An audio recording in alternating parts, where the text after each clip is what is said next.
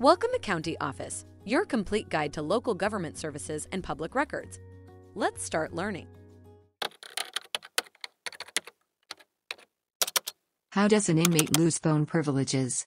Inmates can lose phone privileges for various reasons, including disciplinary action or a violation of facility rules.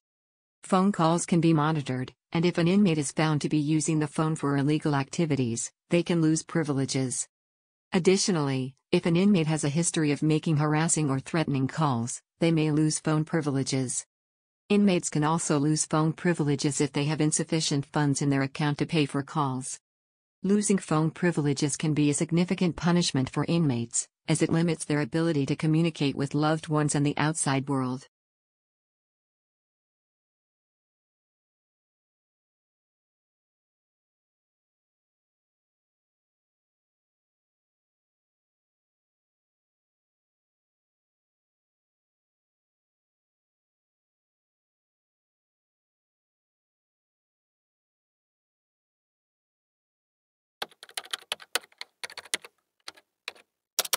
To learn more, check out these links which you can click in the description below, and feel free to comment your questions. We're here to help. Thanks for watching our video.